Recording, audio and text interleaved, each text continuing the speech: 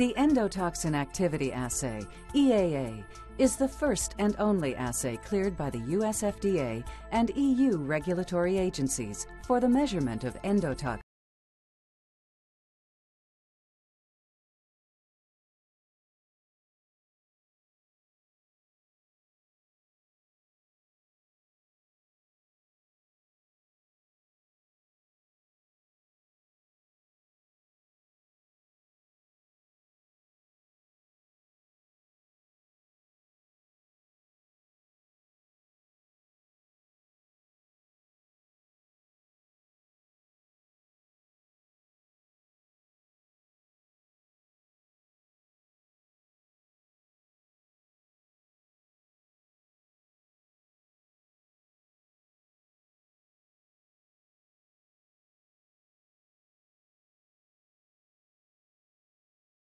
Leads to better clinical decisions. Sepsis is a deadly disease, claiming between 20 and 60% of patients, depending on its severity. Sepsis is a major drain on healthcare budgets and is expected to become more prevalent in the future. By providing the caregiver with reliable, time-critical information, the EAA assists physicians in stratifying patients at high risk for severe sepsis. Early identification of patients with sepsis and early intervention with goal-directed therapy provides significant benefits in patient outcome. Endotoxin is also known as lipopolysaccharide. The lipid A portion of endotoxin is the same for all gram-negative bacterial species, which is why it is the target for the EAA. There are two potential sources of endotoxin in the bloodstream. The first is infection with gram-negative bacteria.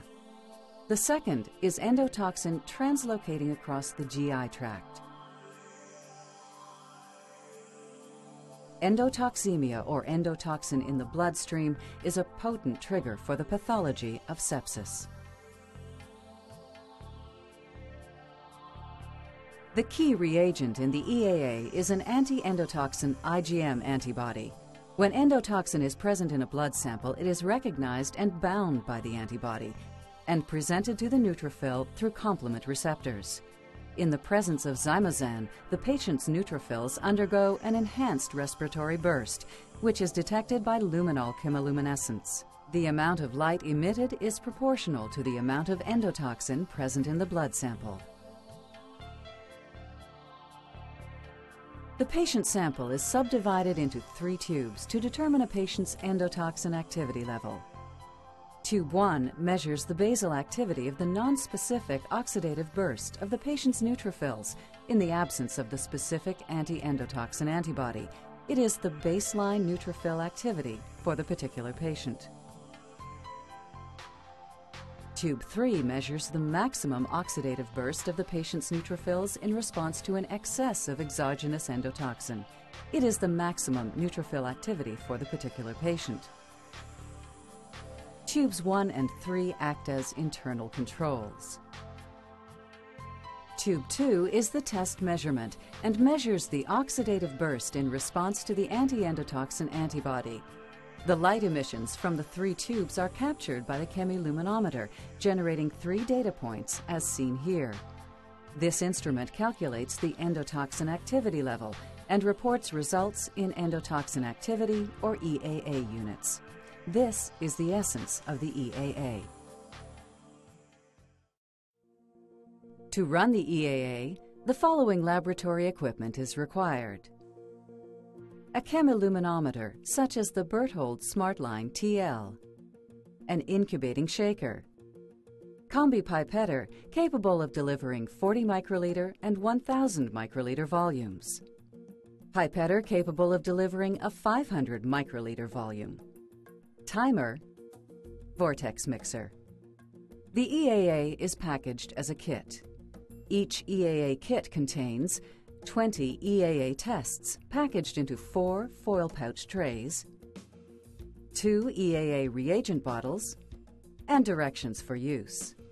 Each EAA kit contains an individually packaged QC test. After receiving the EAA kit, you may store the entire kit at 2 to 8 degrees Celsius. Alternatively, if cold storage space in your facility is limited, refrigerate only the 2 EAA reagent bottles, as unopened foil pouches can be stored at room temperature.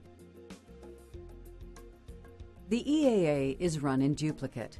Each EAA tray contains 5 duplicate tests.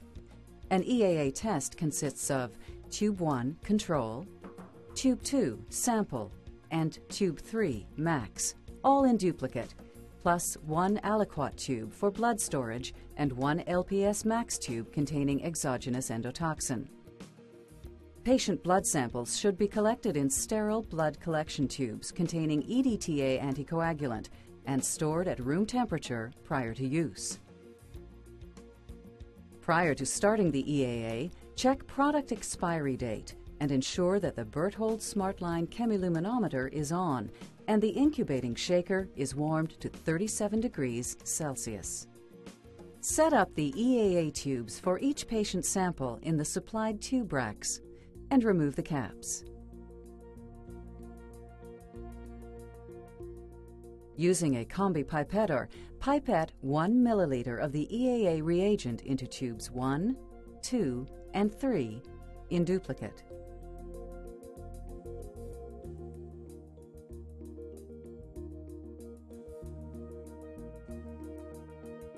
After mixing the patient blood sample by gentle inversion, pipette 0.5 milliliter aliquots directly into the aliquot tube and the LPS Max tube.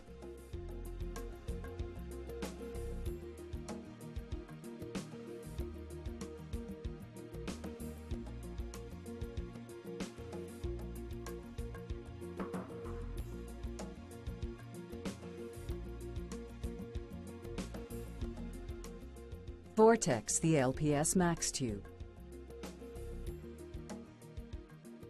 Place the rack in the incubating shaker. Close the lid and incubate for 10 minutes.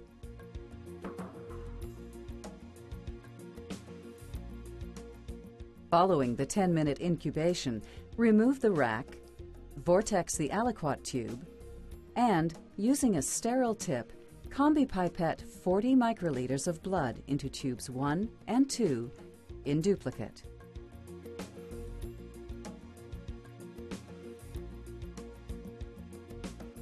Vortex the LPS Max tube, then using the same tip, combi pipette 40 microliters of blood into tubes 3 in duplicate. Vortex tubes 1, 2, and 3 and place them back into the rack.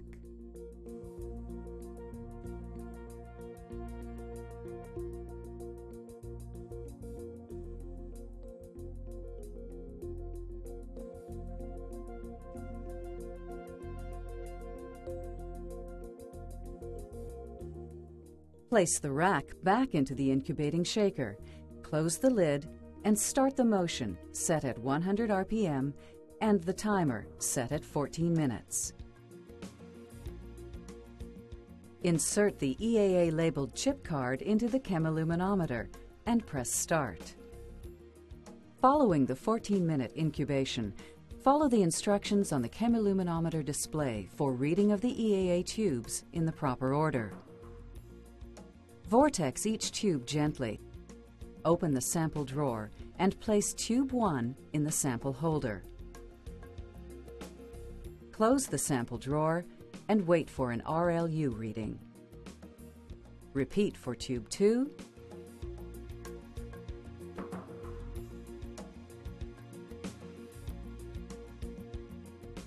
then tube 3.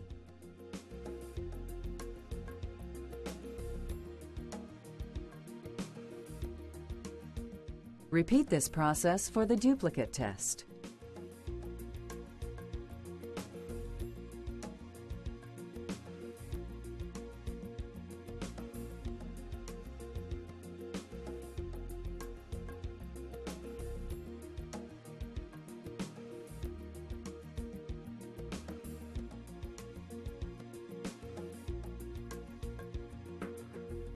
After all tubes are read, the EAA results are calculated and printed automatically. For any remaining tests, Insert the tray back into the foil pouch, reseal, and store at 2 to 8 degrees Celsius for up to 30 days.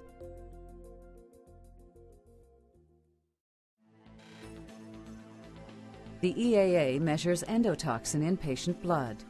The test is cleared by the US FDA and EU regulatory agencies for the assessment of the risk of severe sepsis and is EU cleared to rule out gram-negative infections. The results of the EAA test are reported in EAA units. Less than 0.40 EAA units, low endotoxin activity level, represents a low risk for progression to severe sepsis and rules out gram-negative infections. 0.40 to 0.59 EAA units, intermediate endotoxin activity level, represents an elevated risk for severe sepsis. Greater than or equal to 0.60 EAA units, high endotoxin activity level, represents a high risk for developing severe sepsis. The EAA is intended to help assess a patient's risk of severe sepsis during the first critical hours following admission to a critical care area. Test results are most useful when considered in the context of the patient's overall clinical condition. Patients with high endotoxin activity levels on the first day of admission to a critical care area are 3 times more likely to develop severe sepsis within the next 24 hours than subjects whose EAA values are low. The EAA is not intended for the differential diagnosis of a current sepsis condition. Precise diagnosis of primary and secondary causes of endotoxemia requires further clinical and diagnostic approaches to determine its exact causes and appropriate therapies.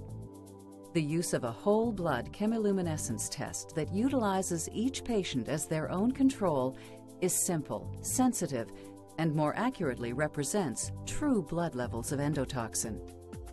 By providing the caregiver with reliable, time-critical information, the EAA allows clinicians to rapidly determine endotoxemia levels and can assist in stratifying patients at high risk for severe sepsis. The late sequelae of sepsis, including multi-organ failure and death, may be prevented through early intervention. The EAA is the only assay FDA cleared for the measurement of endotoxin in the bloodstream and represents a significant step forward in the measurement of this complex analyte. Make the diagnosis. Make the difference.